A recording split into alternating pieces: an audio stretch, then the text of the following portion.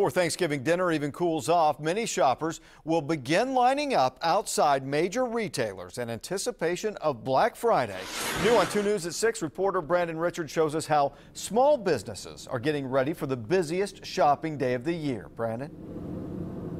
Well, when most people think of Black Friday, they think of the shopping frenzy that takes place as soon as the doors open at major retailers. And while small businesses like Black Friday, they're also starting to fall in love with another day of the week. For gift shop owner Jan Stevens, getting ready for the holiday shopping season means spending a lot of time reviewing sales and inventory. I need to really play my numbers and be very aware of what people are drawn to and what the items are that are strong. For small businesses like Jan's, the holiday shopping season impacts how they start the beginning of the new year.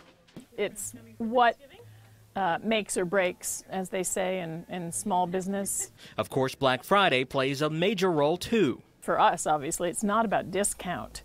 It's about getting out and being in the hustle and the bustle. On Black Friday, most of that hustle and bustle is at big retail stores.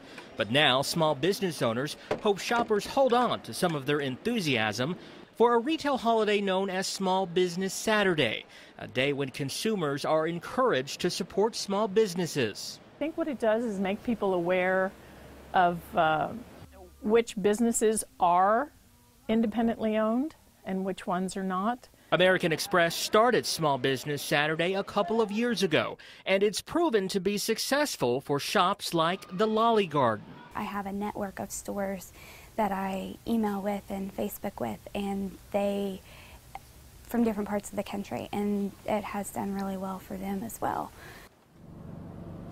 Now, American Express will give a $25 credit to its customers who enroll their cards and then spend at least $25 at a small business this Saturday. Reporting live in Midtown tonight, Brandon Richards, 2 News works for you. Now,